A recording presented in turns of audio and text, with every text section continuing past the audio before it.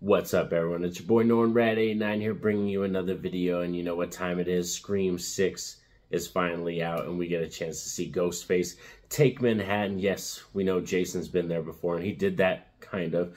But yes, Ghostface is now in New York, and we're following the same characters. From Scream 5, we have Tara back, we have Sam, we have Chad and Mindy, and now, like I said, they're in New York, a new setting. Ghostface is after them again, and let's find out positives, the negatives, and then the rating, and then I'm going to send you all home. And this is going to be a non-spoiler review, so don't worry about any spoilers.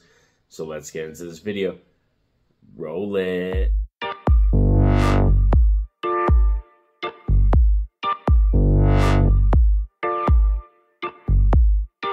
Right off the bat, I just want to say it's a good time to be a horror fan. Ghostface is popping, and slasher films are kind of having this new revitalization going on, and I'm loving it. So it's a big time, a huge time to be a horror fan. And if you don't know already, Scream 7 has been greenlit, and they are going to be filming that pretty soon. So Scream 7, this franchise is going to keep continuing on, but today we're here to talk about Scream 6, so let's get down to it. For Scream 6 is that, for me, right off the bat, let's start with positives, is that I think this is just a really cool entry into the franchise, and I like the intensity of this one. This one actually has, like, I think, a very fast pace and a more aggressive nature compared to the previous films. This one's much more, like, you don't really get a time to relax, you know what I mean? To kind of sit back, to kind of adjust yourself and, like, reassess the situation and think about, oh, who's this killer, who's that person? You really have to go really fast in this one, and, like, the moments just keep flowing and flowing. So it kind of fits like that New York vibe, you know what I mean? It has like a New York style pace to it. You know, you got to be fast paced, you got to be quick moving if you want to be up in the city that is up all night. You got to be fast paced over there. Another fantastic thing about this film is the kills and the brutality. I think besides Scream 4, I think this is the most brutal Scream film in terms of the kills. Scream 4 and Scream 6 are where it's at in terms of the brutality of the ghost face in the film. So yeah, this one, like I said, kills, gore shots, money shots, you're going to be into that. I mean, it's a lot of stabby stuff, but it's more lingering shots, like I said, more visceral gore type stuff, you know what I mean? And we already know Ghostface gets to use a shotgun. We saw that sequence in the trailer, so there is a shotgun sequence in a convenience store too. So this Ghostface, yeah, like, it fits the tone of the movie, that it's much more aggressive, much more violent, and it's more in your face. I think mainly our core four is what we're calling them now. We have the core four. We have Mindy, Chad, and Tara and Sam, the ones coming back from Scream 5. And in Scream 6, I think they all do a fantastic job. Each character has their own moments, their own style about them, and especially Sam. Sam is one that's grown on me heavy compared to that first film, Scream 5, that she was in.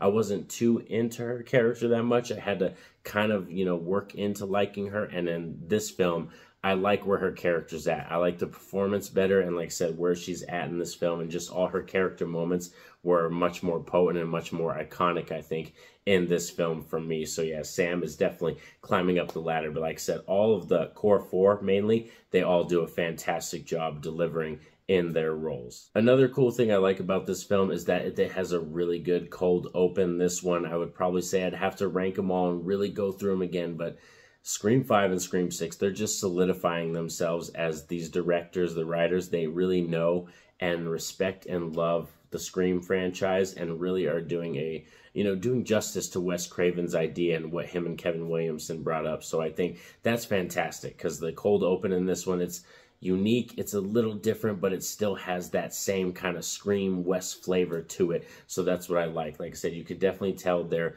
lovers of this franchise, and they're really trying to keep this franchise going and revitalize it in a different kind of way, you know, keep it fresh, but also a little bit of the old flavor in it as well. And this one I'm actually going to put into the positives, that I'm actually happy that Sidney Prescott's not in this one. Like, I know that's probably something hard for a lot of hardcore Scream fans and a lot of hardcore Sidney fans out there to hear, but I think Sidney Prescott not being in this film was a very good idea, and it definitely, like, you know, it would have been just too much. If they put her in this film, it would have felt too forced for me, I think, like, if they actually inserted Sidney into this film. So I think they did a fantastic job and a good idea of just keeping her out of this film and making it about the new characters, and like I said, really keeping the passing of the torch that kind of happened, because I feel like Scream 5 was a passing of the torch type film, and I feel like Scream 6 was the one that kind of really did solidify that these are our characters now, you know what I mean? We recognize the old stuff and we recognize where this franchise came from,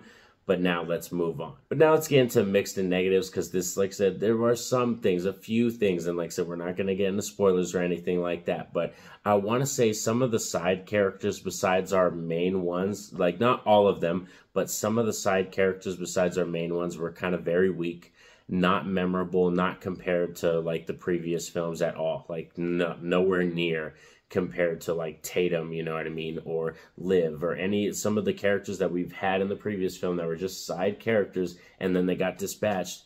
No, this film I think has probably some of the weakest in my opinion. Another thing that kind of bothers me with this film is that when we get to the third act, like I said, no spoilers, so just, it's okay. Don't be warned, don't click off. When we get to the third act, a huge part of Scream films is when it comes to the killer monologue and the killer reveal. That is a huge part of the Scream franchise and part of the formula.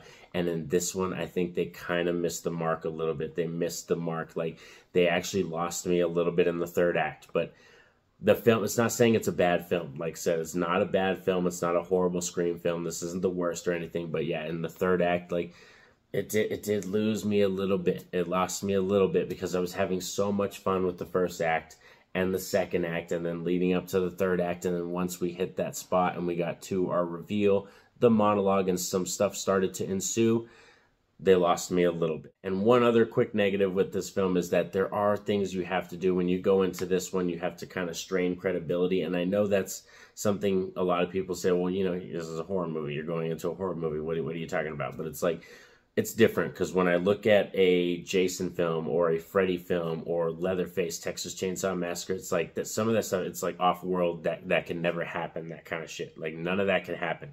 When I go to Ghostface and I go to a Scream film, I have more of a realism, kind of realistic eye when I watch the film. So when certain things happen and I'm like, yeah, that person would be fucking straight up dead.